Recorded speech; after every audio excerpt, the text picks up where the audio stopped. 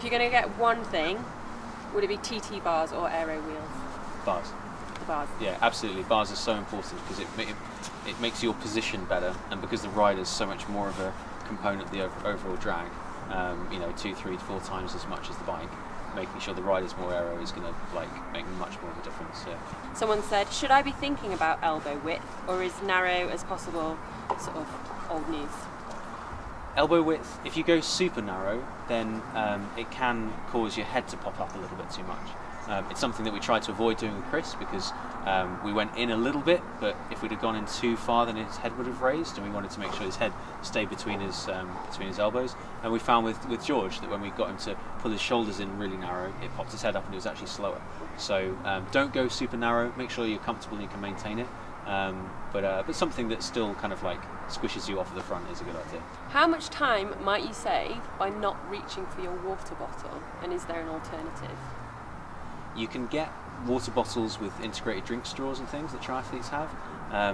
The problem with that is that the straw itself creates almost as much drag as you might get from a bottle in the down tube. We did some testing on bottles recently, didn't we? Yeah, we did. Yeah, bottle between the arm was pretty good, and that kind of like idea of kind of reaching for your bottle while you're still holding onto the aero bars with one hand, quick drink, put it back in again. Actually wasn't too bad aerodynamically. Better do that than have a massive bottle on the down tube. So a big bottle on the down tube is actually very bad aerodynamically.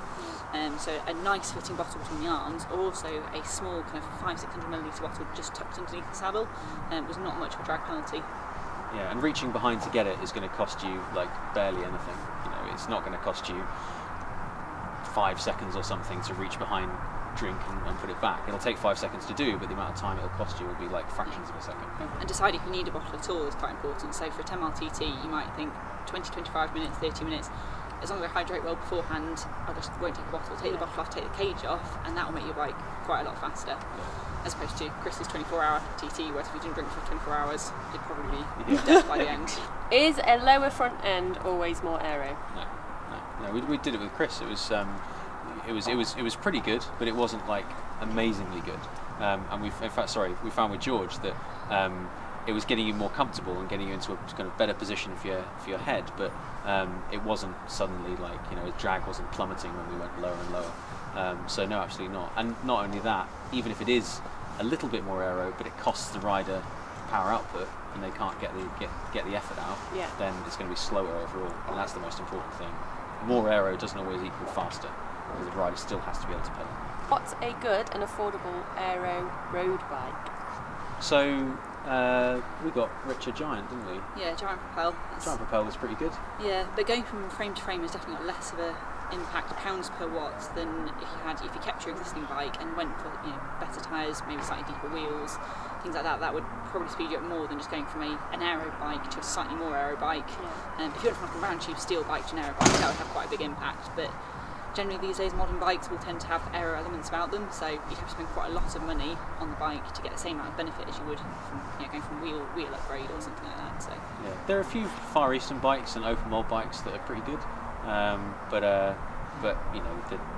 unless you're paying big bucks for one of the super aero bikes, they're all going to be relatively similar.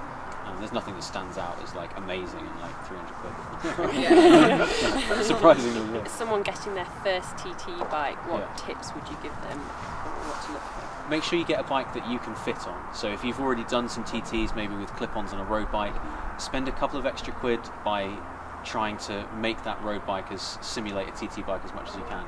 Maybe get an inline seat post or an adjustable stem or something to figure out what sort of position you'd then want to transpose to a TT bike. The last thing you want to do is buy a megabucks TT bike and then it just be the wrong fit for you and you're too high or the saddle's not in the right place. But apart from that, something that's again like vaguely aero, that's got the kind of features that you want. Maybe it's got an integrated bottle that might be helpful for you, or an integrated front end. But making sure it's adjustable, so for example making sure that it's got plenty of steerer tube left on it, so it's not come from someone who's slammed their bars down as low as possible and slammed their saddle down as low as possible. If you want to have that room to be able to move kind of up and down from wherever that point is to get the bike right for you. Yeah, I mean we like at Aerocoach our team riders tend to ride Svellos and Treks because they test pretty well, and the lower end models are still pretty good, as well as the top end models. So they're quite nice. One of our team riders won the national 10 mile TT champs in 2015 on a bike that was less than £1,000 in total. So between the frame, the wheels, the skin suit, the helmet, everything, we spent less than £1,000 on it. And it was eBay specials, so it was just getting the right bike off eBay, spending the money in the right place. So in total it was less than £1,000, and we won the national 10-mile champs on it in 2015. So yeah, we had a budget for it and we spent it all on aero testing, because that's 80% of the drag, so that's the thing that's going to be the most impact on his performance. And yeah, he was beating people on 8, 9, 10 grand bikes, but the bike was good enough, the wheels were good enough, and his position was great.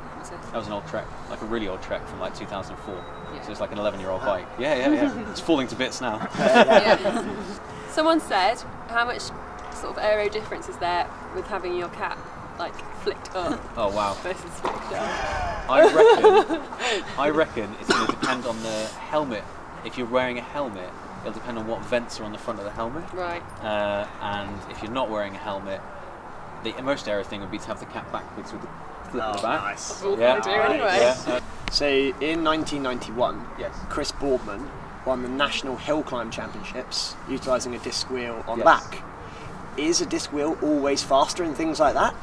If the gradient is low enough / the rider's quick enough to be doing over around 25 kilometers an hour, Aerodynamics wins. So if you're doing a race like, I think is it Monsell Head, where it's like just over a minute, the winner did it at like 32k an hour, full aero wheels, aero bike, the whole lot. But I think one of the reasons why he also did it was because it was stiffer than his current wheel, and it was pretty light anyway. But if you're doing a race, unless it's a hill climb where you're going to average less than 25 kilometers an hour and stop at the top, always run the most aero stuff you've got. What qualifications have you got basically, or do you need to start doing like aero and wind tunnel things? Okay, that's a good one. So obviously cycling aerodynamics is a big topic, and there's lots of different things you can do. You can focus on products and components. You can focus on the bike fitting aspect of it. So my background is in biomechanics and exercise physiology, as well as some stuff we were doing with components and power meters and stuff like that. And aerodynamics was a part of what I did early on in the process, really, because we were looking at moving people's pedals around, and we found that bringing your pedals in was slightly more aero, and everything kind of went from there. We've got various different people in the team that have got practical experience. So Jess is former amateur world TT champion. One of our guys, an engineer who does all of the CFD and CAD work, and then Rich is a former three-time national champion, won 10-mile champs a couple of times. So for the cycling industry in particular, lots of people have lots of different backgrounds. A great anecdote is that Steve Head, who unfortunately died a few years ago, the guy who founded Head Wheels, never had any academic background in cycling aerodynamics or anything. He had an arts degree, and yet he owns one of the biggest cycling companies in the world.